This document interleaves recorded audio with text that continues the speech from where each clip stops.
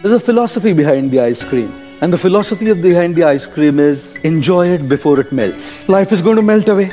Enjoy your life before it melts. But then there is a contrast to that. And the contrast is a candle. Candle melts as well.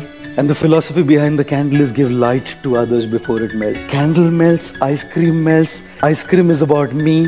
Candle is about you. We cannot remain an ice cream just living a narcissistic life. We cannot become a candle completely selfless. We should be those who use the oxygen mask on a plane, because when our mask is in place, we can secure the mask and put the mask on somebody else's face.